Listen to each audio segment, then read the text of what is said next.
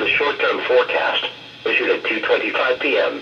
At 2:23 p.m., Doppler radar indicated a line of thunderstorms extending from near Indiantown to Lake Worth, moving southeast at 35 miles an hour. This activity will bring very heavy downpours, wind gusts to 35 miles an hour, and frequent cloud-to-ground lightning. Locations that may be impacted include West Palm Beach, Boca Raton, Boynton Beach, Delray Beach, Wellington, Jupiter, Palm Beach Gardens, Riviera Beach, Tequesta, and Highland Beach.